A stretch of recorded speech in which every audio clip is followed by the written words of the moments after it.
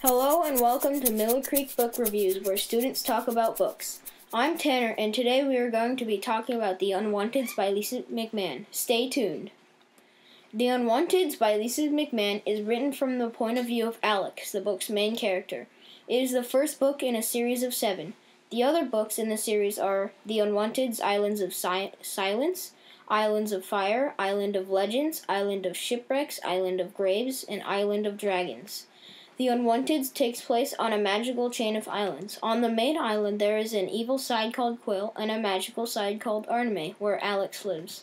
It has 478 pages with 69 chapters. On an island in the middle of the ocean, the day of the purge has come. Alex has been chosen to be an unwanted and is sent to be executed along with many others. His twin brother, Aaron, stays in Quill. Alex and the others do not know what they are about to enter paradise. They are driven to a tar pit where they fear their death. But to their surprise, they are greeted by 4 angels who welcome them into Arname. In this magical world, he is taught how to use his creativity and uses it to invent new spells.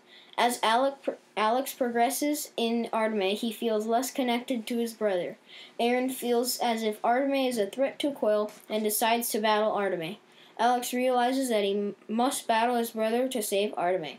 This book is definitely one for people who like fantasy and action books. What would have happened if Aaron was an unwanted and Alex was a wanted? How can Alex and his friends use their magic to defend their island? What magic trick would you use to bring into battle?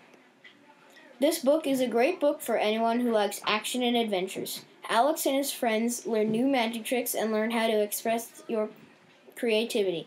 I think anyone would enjoy this book. On the 5-star rating system, I gave this book a 4.5-star rating because they are always going on adventures and getting into conflicts. Thanks for listening. Tune in for future reviews and keep reading.